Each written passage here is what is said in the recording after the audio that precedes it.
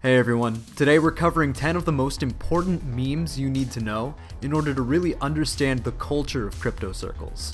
Let's get right into it. 1. Wojak. In crypto, Wojaks are typically an expression of emotion about the current market situation, with each one carrying a different meaning. The regular Wojak is often a stand-in for the everyman. This is why you'll often find Wojak as the main character in animations regarding people's experience in crypto. Wojak originated from 4chan in 2010, so it's nothing new. It's been extremely popular in crypto circles for years, and I think a lot of that lastability has a lot to do with how simple Wojaks are. Because it's literally a black and white MS Paint drawing, there's no issue in changing it up and getting this meme to fit different situations and attitudes. It's like a blank slate for any emotion or situation, and it's shorthand for expressing different emotions. A lot like our next example. 2. Pepe. Pepe is another long-standing character in the crypto community, and he's probably still the most common and popular meme in the culture. Pepe's roots go a long way back, but an important part of its history is directly involved in crypto. Rare Pepes were digital trading cards that were certified on blockchains and traded often in Counterparty or Pepe Cash. Pepe has been a massive part of how people express themselves online. 3. Pink Wojak. Unlike its more standard counterpart, the pink Wojak represents the absolute soul-crushing despair and self-loathing that crypto enthusiasts experience when coins or stocks crash. It's probably the most extreme use of Wojak, conveying extreme rage beyond belief. Like all investments, there is a healthy amount of risk involved in cryptocurrency, so losses can and will happen. And when they do, nothing is more fitting to express your unbridled rage than a screaming pink Wojak with blood for tears. 4. Stonks. Stonks is very clearly a misspelling of the word stocks, but it's usually meant to indicate a share that's losing money. If a crypto enthusiast is calling something a stonk, they might not just be joking around. It could be almost like an insult or a warning to others not to invest. 5. Bogged, or the Bogdanov twins. This one's popularity stems from humorous YouTube videos in which the Bogdanov character is pulling the strings behind the scenes of crypto and making the main character Wojak's life a living hell. It's just a funny idea having someone who's like this massive, shadowy entity controlling things, like destroying Bitcoin's market cap with one phone call.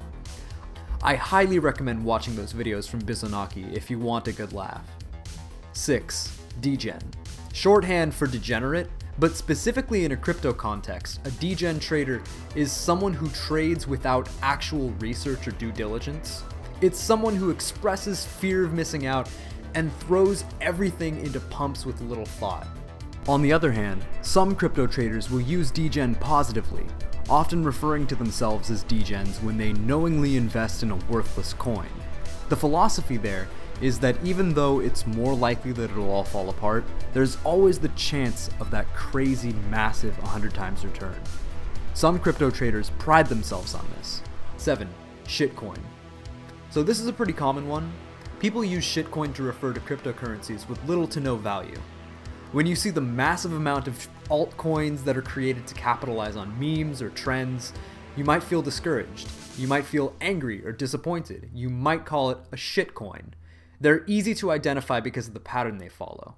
Shitcoins are often characterized by short-term price increases, followed by absolute massive nosedives, caused by investors who want to capitalize on short-term gains, and that's the only time they'll ever have value. 8. NGMI, not gonna make it. You'll see this frequently in crypto circles. In that context, it's meant to describe that a crypto investor could miss out on a huge profit on a certain trade. Sometimes though, people use it in a tongue-in-cheek way, so if you're ever confused by someone's use of NGMI, be aware of the context it's being used in. 9. Shill. A shill in crypto is someone who shamelessly promotes a cryptocurrency or crypto projects for their own personal gain. This has been an especially troublesome problem lately, as influencers and content creators left and right have been guilty of this.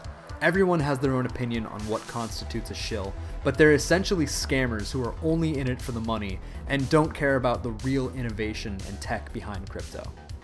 10. Normie.